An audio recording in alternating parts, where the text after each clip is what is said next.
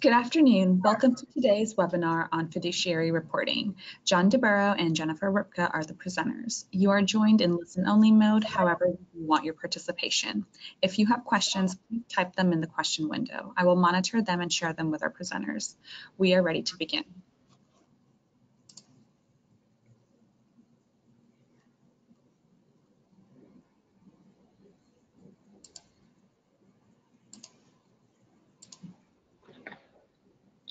Good afternoon, everyone. Thank you for joining our webinar, Wrenching Down GASB 84, the nuts and bolts of fiduciary reporting.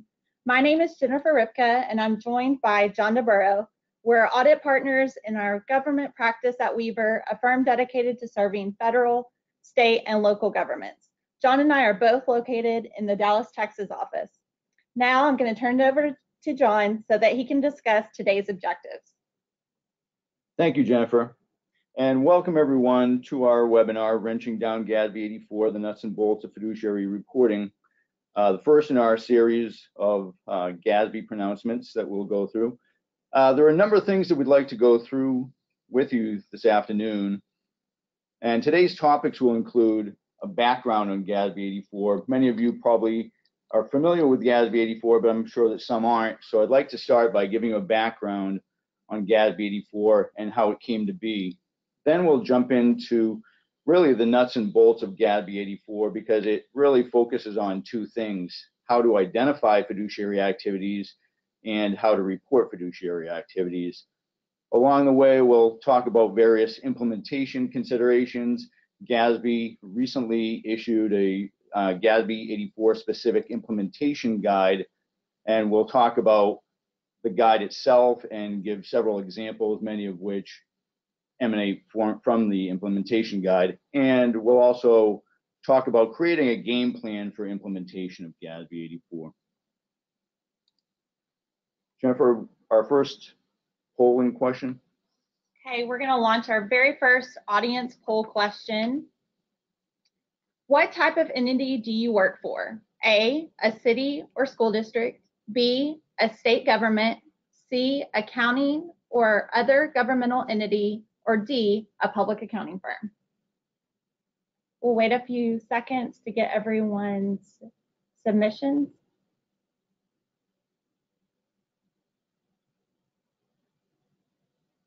We have the results. Looks like the majority of you work for cities or school districts. Okay, good. It's nice to know who we're speaking with this afternoon. And as I mentioned, I want to kick things off, giving you a little bit of background on GASB 84 and how it came to be. As many of you are aware, GASB has issued very many pronouncements over the past decade or two, and you're probably wondering why fiduciary activities, why another pronouncement? Well, really, this stemmed from a couple of different things. GASB had been looking at financial statements for several years and noticed a lot of inconsistencies both in what governments were reporting as fiduciary activities and how they were reporting them. And really this also came about from GASB 45 being replaced with GASB 67 and 74 and questions that came out of the changes there. But really, they realized the previous guidance, which stemmed from NCGA 1, GASB 14 is later amended by GASB 61 and GASB 34, that they didn't sufficiently define fiduciary responsibilities and what constitutes fiduciary activities. We all knew that we needed to report fiduciary activities, but really it wasn't very clearly defined. So GASB developed Statement 84 to do a couple things. They wanted to enhance consistency, but also enhance comparability by defining specific criteria to identify and report the fiduciary activities. The standard is effective for fiscal years beginning after December 15th of 2018, so that will be fiscal year 2020 for all of those. So let's start off talking about the beginning of GASB 84 and how to identify fiduciary activities. And this next slide I like because it gives you a visible representation of how to identify fiduciary activities. And what it does, it presents two questions, and based on your answer to the two questions, it will create four paths for making the determination of whether or not you have a fiduciary activity, each path with separate criteria. And those two questions are the assets held by a component unit, and are the assets held for pension or OPEB arrangements? And as I mentioned, based on your answers to those two questions, it will create four different paths, each one with separate criteria. And isn't this going to be very important when we're going through the examples a little bit later? Yes, it will be, Jennifer. And let's start off, first of all, by talking about component units, because the first question is, are the assets held by component units? And for most of us, I don't think we deal with component unit determination on a day-to-day basis. So it's probably good to have a refresher on component unit determination. And for those of you who don't deal with this topic on a daily basis, in order to have component units, the first thing we have to have is a legally separate organization. And then we also need to be able to show financial accountability. And that can be done one of three ways. The first of which is that the government has to appoint a voting majority of the governing body of that organization and be able to impose its will on that organization.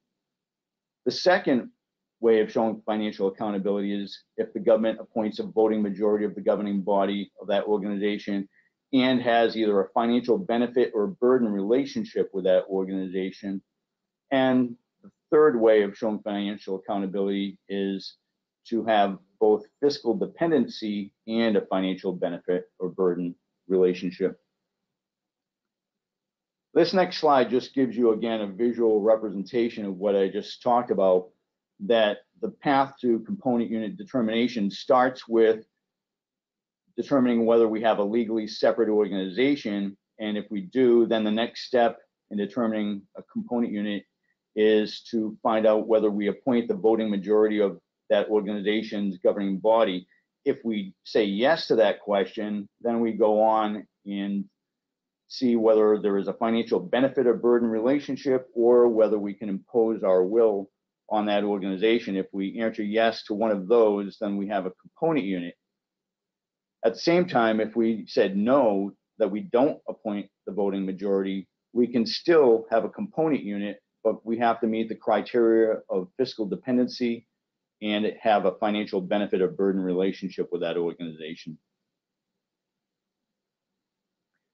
So we've mentioned a lot of concepts here in component unit determination, and there are a few things I'd like to go over. I mentioned the concept of legally separate, and something to point out is with GASB 84, it notes that pension and OPEB arrangements administered through trusts under GASB 67 and 74 are considered legally separate from the government. And that's pointed out in paragraph 7 of GASB 84, which states that such plans are generally legally separate. And this is regardless of whether it's a defined benefit plan or a defined contribution plan. And I'd like to call your attention to implementation guide questions 4.1, 0.2, and 0.3 that have specific examples that go through this concept of legally separate and whether it's a defined benefit or contribution plan. I also talked about imposition of will, and for those of you who don't recall what constitutes imposition of will, this really exists if the government can significantly influence the programs, projects, or activities performed, and that comes from GASB Statement 14. And examples of imposition of will showing that it exists are things such as having the ability to remove appointed members of the governing board of that organization at will, if the government has the ability to modify or approve that organization's budget, having the ability to modify or approve rates or fee changes, having the ability to veto, overrule, or modify decisions of the governing body of that organization, and finally, if they have the ability to appoint, hire, reassign, or dismiss members of management of that organization, then they have the imposition of will. With regards to financial benefit or burden, this can be established if any of the following conditions exist. The first of which is if the government is legally entitled to or can otherwise access that organization's resources, then there is a financial benefit relationship.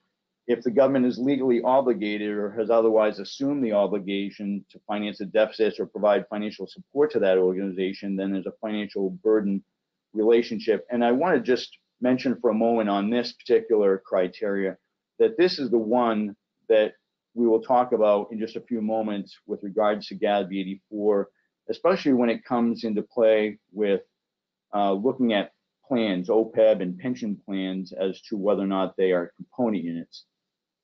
And the third criteria is the government being obligated in some manner for the debt of the organization. That would create a financial benefit burden relationship. And the final concept that we mentioned during component unit determination is that of fiscal dependency. And GASB 14 states that this exists if the government has the ability to do any of the following. The first being approve or modify the organization's budget. The second is approve the organization's tax levy, rates, or other charges. And again, I want to spend just a moment to emphasize this second item, because when it comes to application of GASB 84, fiscal dependency isn't going to be generated just by approving contribution rates, but rather than effectively setting the rates. The third criteria is if the government can approve the organization's bond issuances. I'd also like to note that in determining whether a pension or OPEB plan is a component unit, paragraph 7, as I mentioned, indicates that a primary government is considered to have a financial burden if it's legally obligated or has assumed the obligation to make contributions to the plan. So this is quite a change from what we had prior to GASB 84, where making a contribution was seen more of an exchange transaction, but now they're telling us that it rises to the level of financial burden. So now it's very likely that the key criteria in determining whether a plan is a component unit may be whether the government appoints the voting majority of the pension or OPEB board, therefore the financial accountability would be met. It can also be met if there's fiscal dependency. And I'd call your attention to Implementation Guide question 4.7, which talks about this subject of financial burden and how that's met if the government is making contributions to the plan. So now that we've gone through a little bit of component unit determination 101, let's actually look at the various paths that are created by the answers to our questions. And the first one is one where we said, yes, we have a component unit holding the assets, and that yes, we have post-employment benefits. And in this situation, these arrangements can be fiduciary if they're one of the following two arrangements. The first of which is a pension or OPEB plan that's administered through a trust that meets the criteria in paragraph 3 of either GASB statement 67 for pensions or 74 for OPEB. And if you recall, the criteria of paragraph 3 of 67 are that the contributions have to be irrevocable, the plan assets have to be dedicated to providing benefits to the beneficiaries, and the plan assets have to be legally protected from the creditors. The second arrangement is that assets from entities that are not part of the reporting entity are being accumulated for pensions or OPEB as described in specific criteria of either statement 73 for pensions or 74 for OPEB. This next slide is just, again, a visual representation of what I just mentioned. The three criteria of paragraph 3 of both GASB statement 67 and 74, which are irrevocable contributions, plan assets being dedicated to providing benefits to the intended beneficiaries, plan assets being legally protected from the creditors of the government. So Jennifer, let's go through a few examples. Okay, for the very first example, the city establishes a single employer defined benefit pension plan. that plan assets are held in a qualifying trust, the employer makes contributions per the agreements, and the city does not approve the plan's budget, nor do they set the contribution requirements. There's no plan board for this example. Is it considered to be a component unit, and is it a fiduciary activity? Okay, great. Well, let's look at the criteria that we've talked about. Since this is a fiduciary component unit and involves pension and OPEB, we look first to see if it's considered to be a component unit. And looking at the criteria for component unit determination, we first of all look to see if it's a legally separate organization. And yes, we said that it is held in a qualifying trust, so it is legally separate. Then we look to see if we appoint the voting majority. And well, we have a bit of an issue there because there is no board for the plan, so I'm not really sure about that. Why don't we get back to that and go down to the next question first to see if we meet any of those. When we look at the financial benefit or burden criteria, we can say yes, we do make contributions to the plan, so the financial burden criteria has been met of financial accountability. And can we meet it through fiscal dependency? No, we don't set the rates, so we don't meet the fiscal dependency criteria. So we have to go back and determine whether we appoint the voting majority, because that's the only way we're going to have a component unit here. And what happens here is in the implementation guide question 4.5, GASB tells us that in scenarios like this, if the government's governing body steps into the role of the governing body of the plan, if they do things such as establishing vesting requirements, setting the rates, things that the governing board of that organization, the plan, would do, then they're in essence stepping into that role, and they therefore appoint the voting majority of the board for application of GASB 84. So in this case, the criteria of voting majority and financial burden are met. So we do have financial accountability, we do have a component unit, and we do have a fiduciary activity. Let's look at another example. Okay, in this next example, the city establishes a single employer defined benefit pension plan. It has a 7-member board. 5 of those members are appointed by the city, 1 is elected by the retired plan members, and 1 is elected by active plan members. The plan assets are held in a qualifying trust, and the employees as well as the employer both contribute to the plan. Is it considered to be a component unit? And then is it a fiduciary activity? Okay, thanks, Jennifer. Once again, we'll go through the criteria of a component unit, the first of which is legally separate. And our answer there is yes, it is legally separate because the assets are held in a qualifying trust. Then we ask whether we appoint the voting majority. We said that we appoint 5 of the 7 members, so yes, we appoint the voting majority.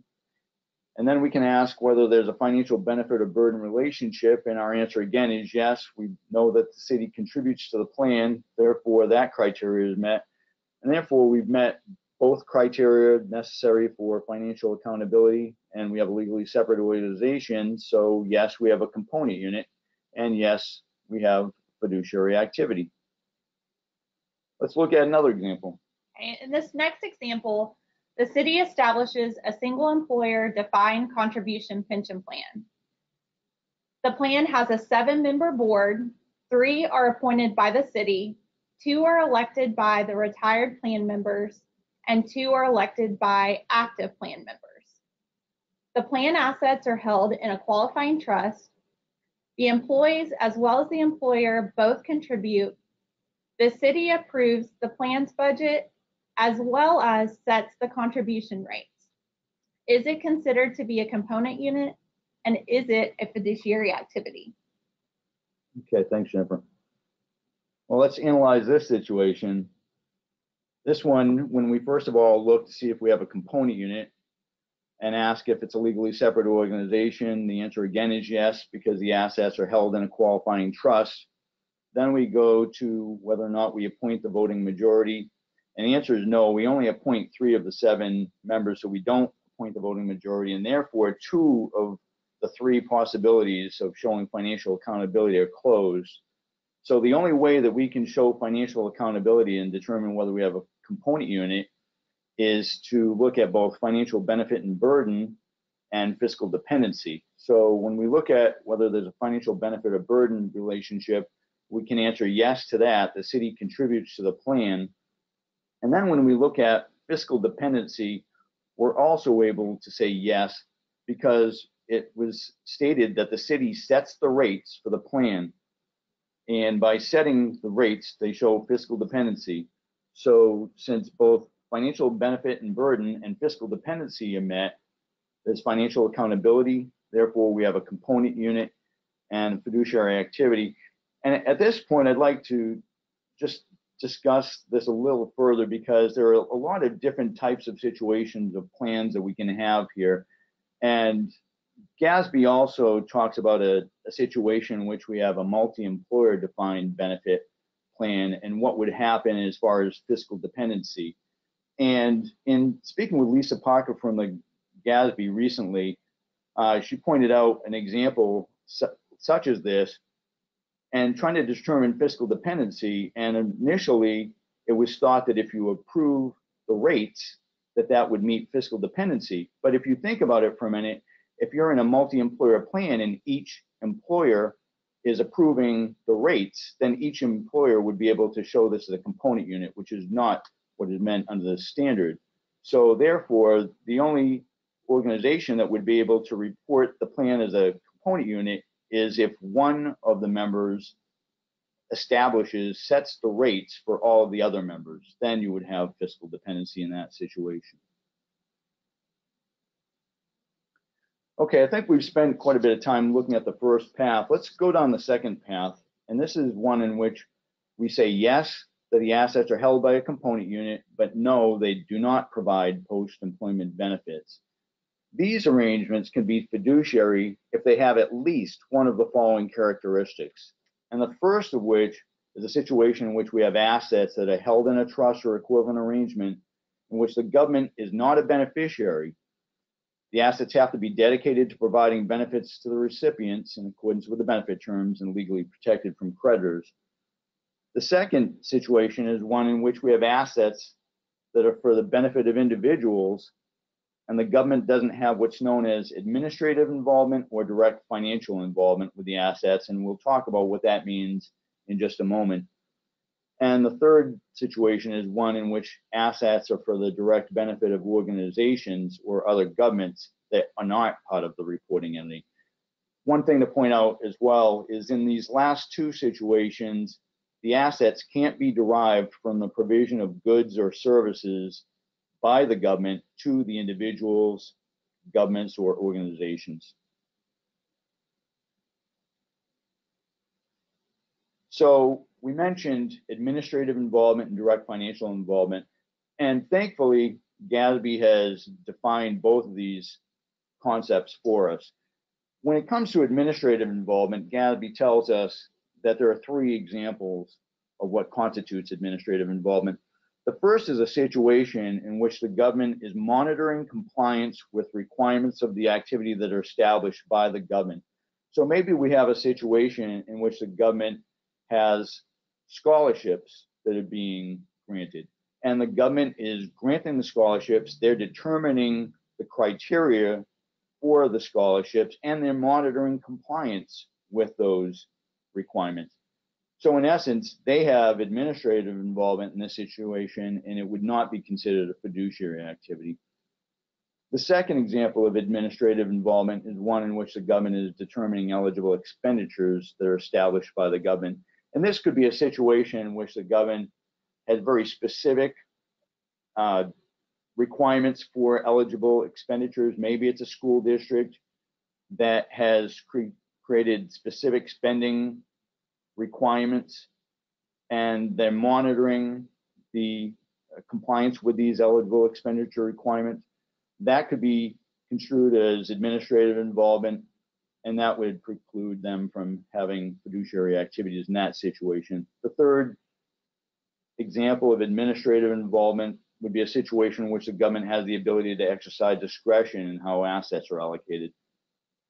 The other term that we mentioned, direct financial involvement, GASB also gives us an example of what constitutes this, and that would be a situation in which the government provides matching resources for the activity. So maybe there are student clubs in a school district, and the district is providing matching resources for the activity. That would be seen as direct financial involvement. And again, that would preclude you from showing it as a fiduciary activity. I think we're set for our next poll.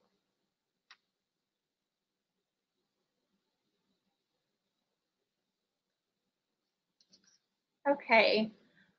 What does not constitute administrative involvement under GASB 84? A, monitoring compliance with requirements of activities established by the government. B, having the ability to exercise discretion in how the assets are allocated. C, providing accounting control over the activity. Or D, determining eligible expenditures that are established by the government.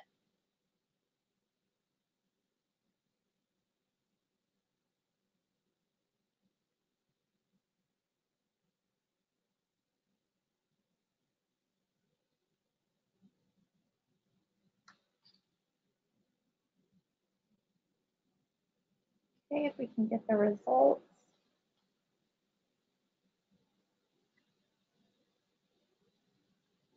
And it looks like 44% of you selected providing accounting control over the activity, which is correct. Okay, yeah, that's right.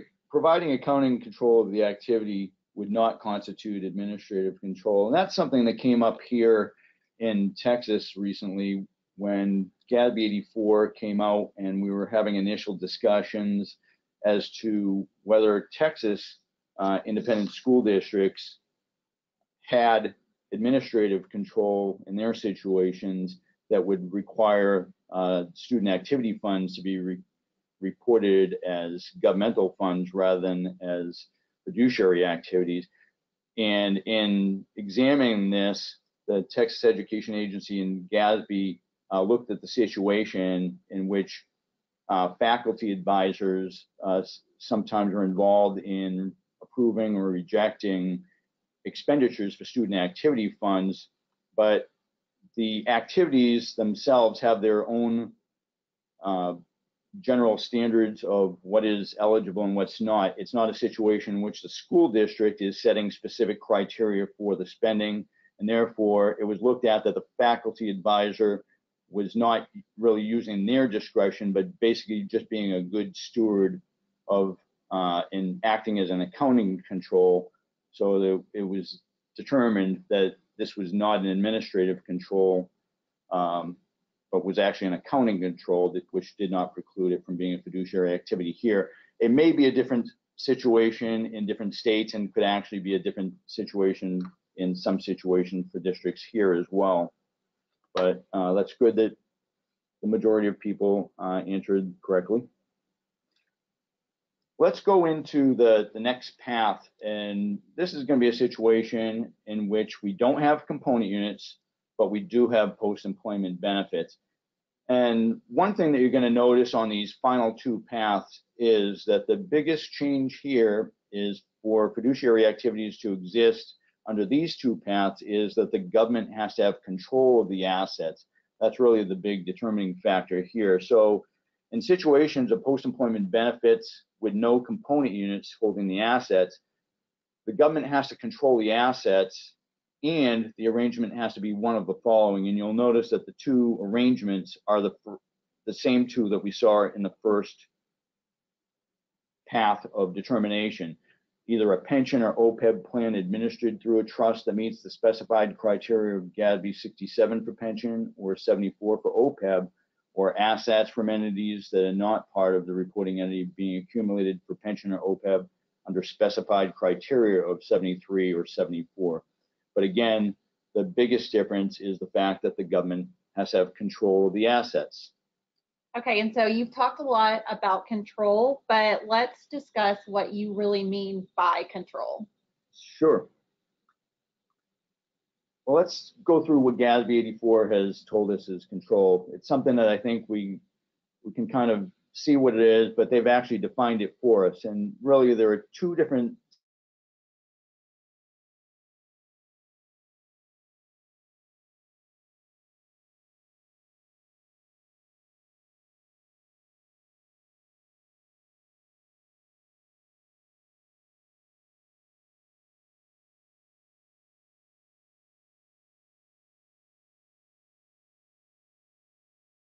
have to have the ability to direct the use, exchange, or employment of those assets in a manner that provides the benefits to the intended beneficiaries. So maybe you have given the resources to a trust. So they're being held in a trust, not in your government's name, but you've maybe signed an agreement that gives you the authority to invest those assets in a certain manner. You can direct the use, exchange, or employment of those assets, then you still have control of those assets for purposes of determining fiduciary activities. One thing that GASB also points out here is that external restrictions on the use of assets don't preclude the government from having control of the assets. So that brings us to our next poll. Okay, the next polling question is true or false? The control criteria is applicable when determining whether a component unit is a fiduciary component unit.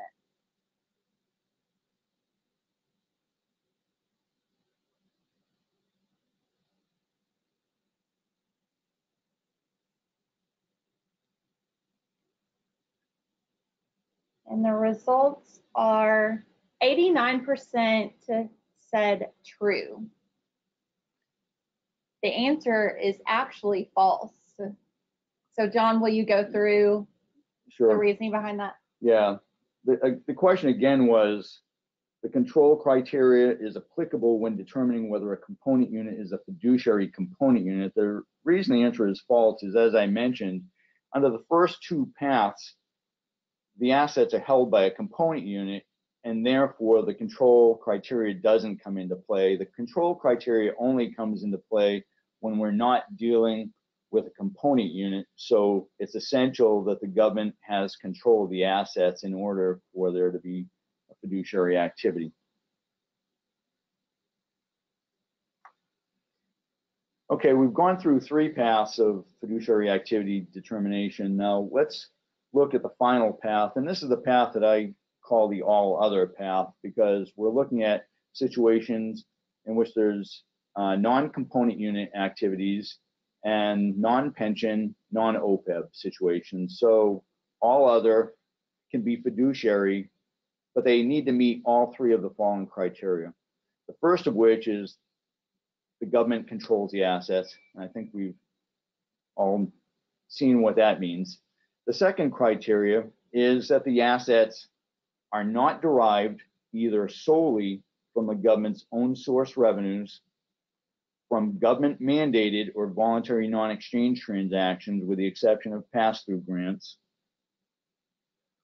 Or the third criteria is one that we saw before in the component unit situation, in which the assets have to be one of the following: either administered through a trust or equivalent arrangement, and the government itself is not a beneficiary, with the assets dedicated to providing benefits to the recipients and legally protected from creditors. They can also be for the benefit of individuals, and the government doesn't have administrative involvement or direct financial involvement. Or the assets can be for the benefit of organizations or other governments that are not part of the financial reporting entity.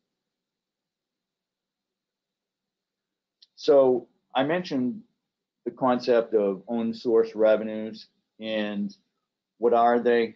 This is something that I think when people hear the term, they know what it is. It's something that you see it and you pretty much know what it is.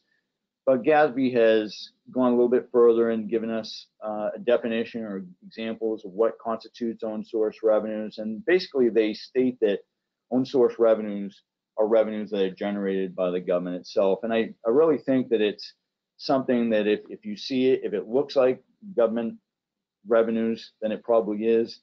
They give examples of exchange and exchange-like revenues, things such as water and sewer charges and investment incomes, any kind of charges for service of the government. But they also mention that it includes things such as derived tax revenues. So sales taxes, maybe income taxes if you have them in your state, impose non-exchange revenues such as property taxes and fines and forfeiture fees. So that being the case, let's go to our next poll, please. All right, the next polling question is, which of the following are own source resources? A, property taxes, B, sales taxes, C, water and sewer charges, or D, all of the above?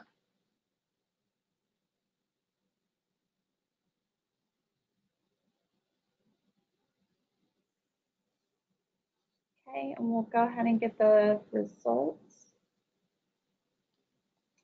81% of you said all of the above, which is correct. Great. I'm glad everyone was paying attention.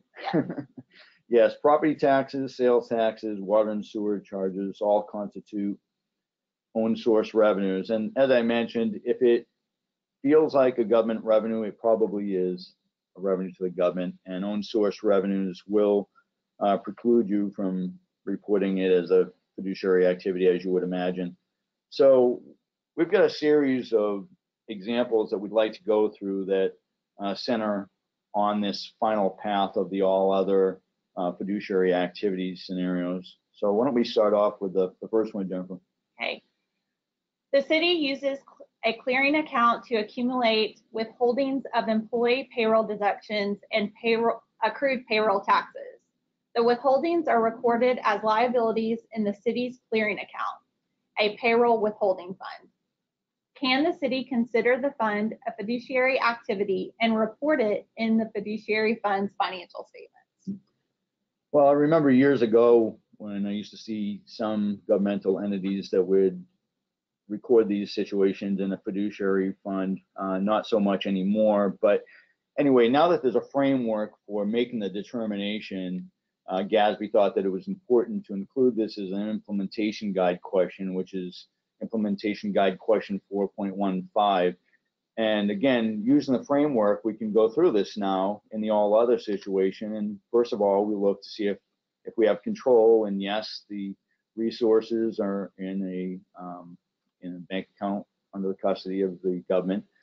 We look to see if they're not derived from own source revenues, and yes, they are not derived from own source revenues. The next criteria being not derived from government mandated or voluntary non-exchange transactions, and we can answer yes to that. But when we look at that last series of criteria under all other and whose benefit the assets are being held for, they're not being held for the individual, they're not being held for other governments or organizations, they're really held for the benefit of the government itself. Because if you think about it, the government has already paid the employees their salaries, and what's left for resources are to pay the liabilities that are remaining, that are the obligation of the government. So they're being held for the benefit of the government itself, and therefore we don't have a fiduciary activity in this situation. Instead, the resources would be reported in either a governmental or enterprise fund. So what's our next example? In this next example, a county has custody of resources pursuant to a non-trust agreement with a nonprofit organization to provide accounting and treasury services. The nonprofit is legally separate and does not meet criteria to be included as a component unit of the county. Should the accounting and treasury activity provided to the nonprofit be included in the county's fiduciary fund financial statements? Thanks, Jennifer. A couple things I'd like to point out here before we go through it is that this example stems from implementation guide questions 4.29 and 4.30. And it wasn't very clear in the guide, but just to point out, in this situation, the county has custody of the resources, but it's not in exchange for providing accounting and treasury services. They're holding those resources in the fiduciary capacity, and providing the treasury services to invest those resources, but not in exchange for providing the accounting and treasury services. So when we look at this example and we go through the various criteria of determination, the first we look at is that of control, and our answer is yes, the county has custody of the resources. We look at whether or not the resources are derived from own source revenues, and we can say yes, they're not derived from own source revenues. When we look at whether or not they're derived from government mandated or voluntary non-exchange transactions, we can answer yes to that they're not derived from those. And when we look at whether or not the resources are for the benefit of organizations and not part of the financial reporting entity, we can also answer that as yes, because it was pointed out in the example that it was not part of the county. It was not meeting the criteria of component units, so it's for the benefit of an organization that's not part of the reporting entity, and therefore, yes, it should be reported in the county's fiduciary fund financial statements. All right, with this next example, the county collects property taxes on behalf of other governments. Taxes are deposited in property tax distribution fund, a custodial fund. The county also collects a fee, 1% of the amount billed for providing the service. Can the county report the fees in the property tax distribution fund? Okay, this is a good example as well, and it's a very realistic example that comes from Implementation Guide question 4.38. And in this situation, we're talking about whether the fees can be reported in the fiduciary funds. And we look first at control. We have control because the assets are in the county bank account. Are they not derived from own source revenues? When we ask that question, the answer is no. So immediately, we conclude that this is not a fiduciary activity, and that's specific to the fees that we're collecting, because the fees that we're collecting are actually an exchange transaction. We're exchanging the fees for the services that we're providing to the cities for collecting the taxes. So no, the fees cannot be reported in fiduciary fund financial statements. They must be reported in governmental funds or enterprise funds. But obviously, the taxes that are collected themselves are a fiduciary activity and can be reported in fiduciary fund financial statements. And one final example. In this last example, Weaver University was given $20,000 by an alumnus to establish a scholarship fund. Weaver University holds the assets in a bank account in Weaver University's name. Weaver University selects the scholarship recipient and monitors the compliance with the scholarship requirements. Weaver University is allowed to spend the corpus as well as the interest. Can Weaver University report the scholarship fund as a fiduciary fund? Okay, let's take a look at this against the criteria that are established. And initially, we'll look at it, and we have control, we have the resources. We then ask whether the resources are not derived from own source revenues, and we can answer yes there. When we go to the next set of criteria, not derived from government mandated or voluntary non-exchange transactions, the answer is no, because these are voluntary non-exchange transactions. But even if we went further down to the next set of criteria and looked at whether the assets are held for benefits of individuals and the government does not have administrative or direct financial involvement, our answer is no there, because we've already established that Weaver University has administrative involvement because they're awarding the scholarships, they're determining the criteria for the scholarships and monitoring compliance with those requirements, which fits the definition of administrative involvement. So our conclusion then is that this is not a fiduciary activity and should be reported in either governmental funds or in business type activities. So just a few other things to throw out there. There are many, many examples in the implementation guide. This is a specific implementation guide to GASB 84 fiduciary activities. But just to talk about a couple other things that they have for examples in there, implementation guide question 4.16, for example, is intended to clarify whether assets are held for the benefit of individuals or organizations. And just to kind of paraphrase here, in that example, the question is one in which there's a chess club of a public high school, and it's not a legally separate organization from the high school. The proceeds used for fundraising activities, and they're held in a separate bank account in the school's name. But in determining whether those resources are controlled by the school and whether they're fiduciary, they have to look at whether the benefits accrue to the individuals that comprise the organization or the club, or whether they accrue to the organization itself, the government itself. So here, the club is not legally separate from the primary government. So in this situation, the benefits are actually accruing to the individual. So when they make a determination here, they're going to have to look at the criteria for assets that are held for the benefit of individuals and look at things such as administrative involvement or direct financial involvement.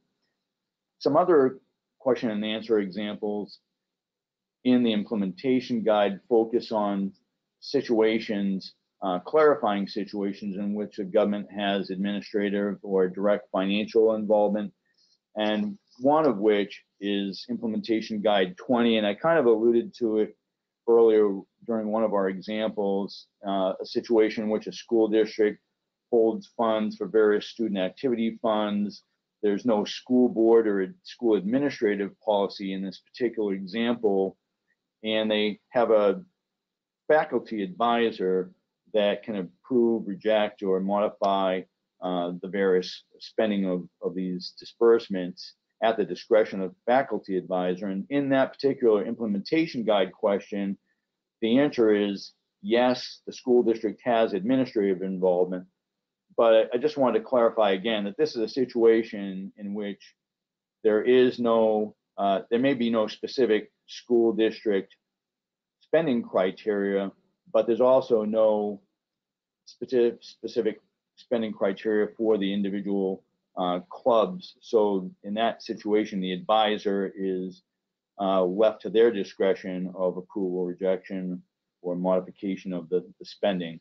So really, this could vary quite a bit from state to state, and how specific each school's spending policies are. They don't want to have this come up that general spending policies constitute administrative involvement, things such as not spending things on illegal things like alcohol. That's just a general policy, but not a specific policy. So again, this example could really vary from state to state and situation to situation. Okay, now we spent quite a bit of time talking about fiduciary activity identification. The other part that 84 really focuses on is reporting of fiduciary activities. And we have 4 different types of fiduciary funds under GASB 84. The first 3 really haven't changed. We have pension and OPEB trust funds, which include those administered through trusts under GASB 67 and 74, as well as employee benefit plans for which resources are held in trust and the contributions are irrevocable. We have investment trust funds, which often include the external portion of investment pools held in trust.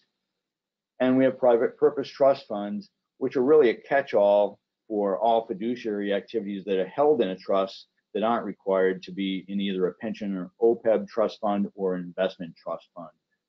And the final fiduciary fund type is called custodial funds, and this replaces agency funds. Agency funds will exist no more. Instead, we'll have custodial funds, and they will be used to report fiduciary activities that are not held in trust. So again, GASB 84 has given us new definitions for the first 3 types of trust funds: pension and OPEB, investment trust funds, and private purpose trust funds. And really, what underlies these is there has to be a trust agreement or equivalent arrangement to have one of these 3 arrangements.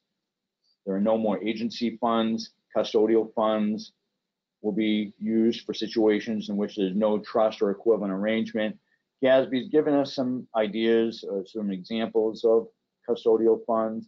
They could be used for situations involving things such as student activity funds, maybe a county clerk funds that are not held in a trust, city fundraising for various organizations. And unlike agency funds, custodial funds have a measurement focus, and that's a big change from agency funds. Because they have a measurement focus, you're now going to have to report a statement of changes in fiduciary net position in your basic financial statements, and no longer will it always be a situation in which assets equal liabilities, because there could be net position involving custodial funds. This next slide just gives you a visual representation that shows you that all 4 of the fiduciary fund types now will report a statement of fiduciary net position, as well as a statement of changes in fiduciary net position. And GASB goes into a little bit of the statement of fiduciary net position, going through a few things for us. And the first thing that they talk about is when to report a liability to beneficiaries. This is in situations that don't involve pension or OPEB trust funds, because they have specific criteria in GASB 67 and 74 to follow. But for all other situations, you report a liability to beneficiaries when an event occurs that compels the government to disperse those resources. And that can be one of a couple different situations. Obviously, it could be a situation in which a demand has been made. So a demand has been formally made for those resources, so that compels the government to disperse them. But it can also involve a situation in which no further action is required. There's no approval or anything required by the beneficiary. And I go back to the example that we talked about a few minutes ago, in which a county collects taxes for the cities. So the county would record the liability when it collects the taxes on behalf of the cities, because there's no further action required by the cities to receive those resources.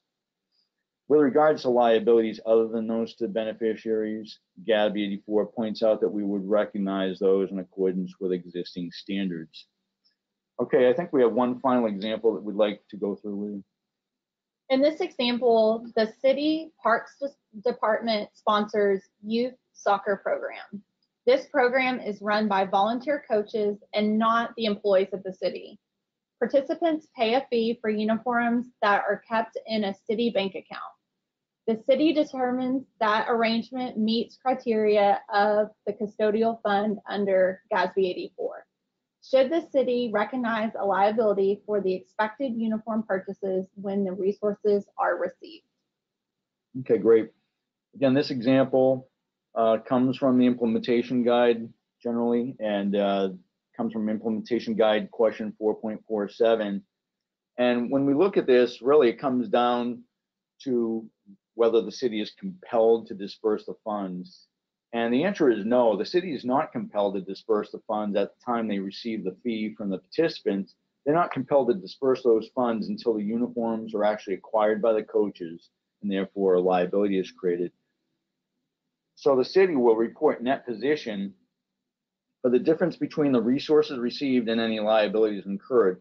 They haven't incurred a liability here, so instead, as the resources are received, they will become additions that will be reported in the statement of changes in fiduciary net position, and they will increase fiduciary net position.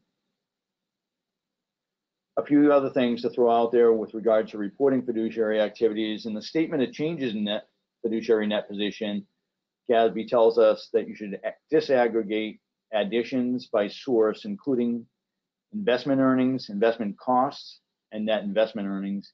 With regards to deductions, they should also be disaggregated by type, and if you have administrative costs, display those separately as well. And they also point out that for custodial funds only, if the resources are generally held only 3 months or less, you're allowed to report a single aggregated amount for additions as well as a single aggregated amount for deductions, so long as the descriptions are adequate to indicate the nature of the flows.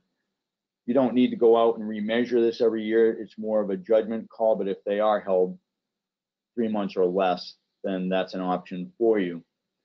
GASB 84 also talks about business type activities, noting that they should generally report fiduciary activities in a separate fiduciary fund financial statement. However, GASB gives them an out and states that in situations in which assets and corresponding liabilities in the statement of net position can be reported rather than reporting them in a custodial fund if the assets are normally expected to be held 3 months or less. So you do have that option. And if you take the option to report an asset and a corresponding liability in the statement of net position of the business type activities, you would also separately report additions and deductions if they were significant as cash inflows and outflows in the operating activities section of the statement of cash flows.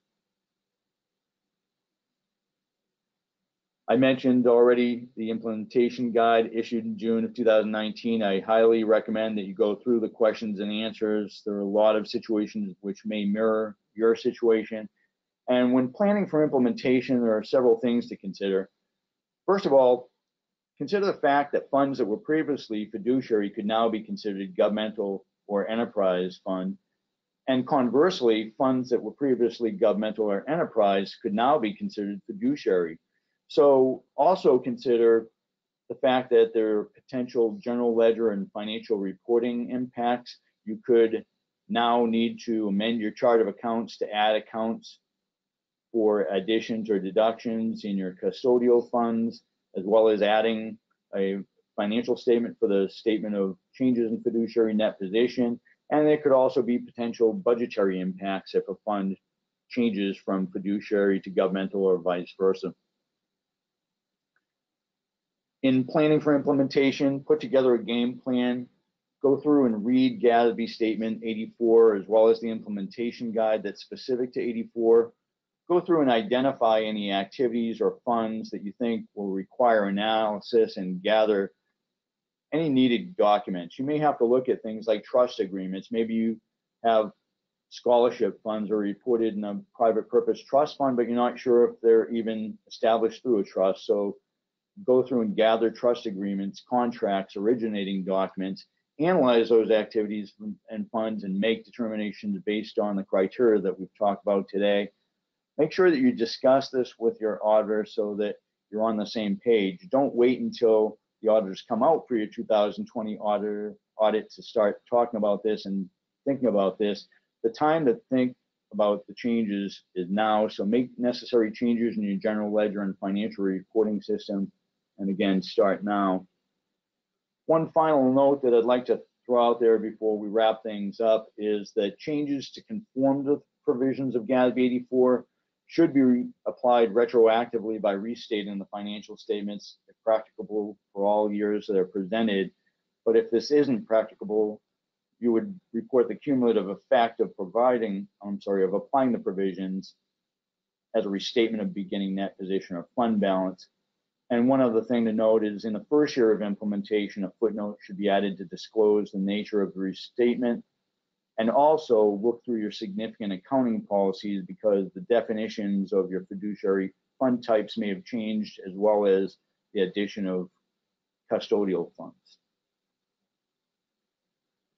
Okay, we have one final audience poll. All right, this very last question is, what topics would you like to see further webinars covered? A, GASB 87, which addresses leases. B, a GASB update, a high-level overview of upcoming pronouncements. C, the 2018 Yellow Book, or D, uniform guidance update.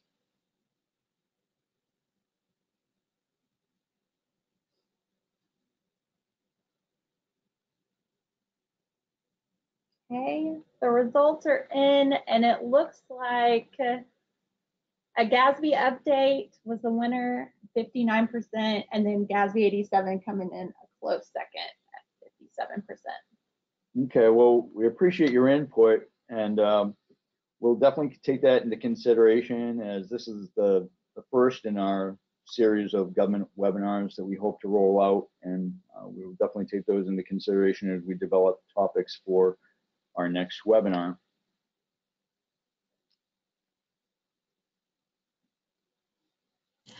Before we conclude today, we did have two questions that I'd like to share. The first one was regarding student activity funds.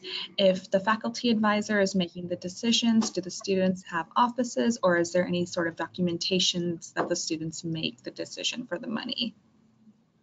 If the faculty advisors are making the decisions, I'm sorry, and student activity advisors, are the student activity advisors part of the school district, the government?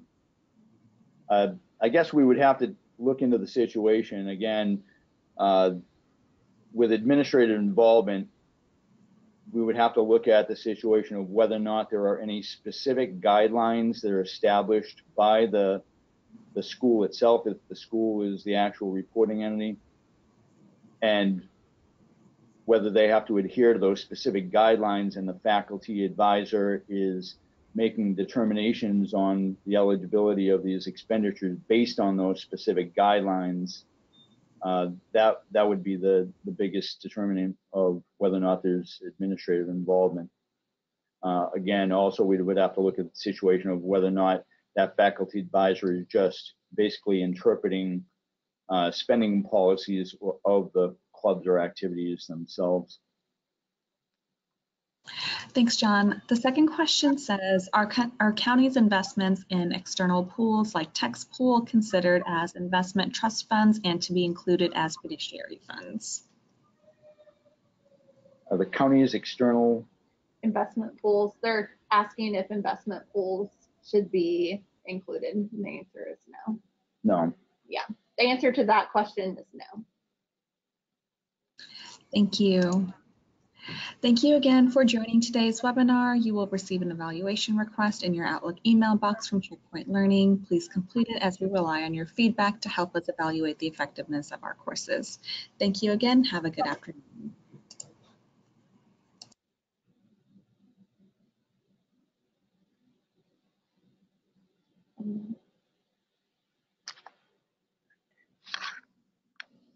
I'm going to repeat that. I think if you can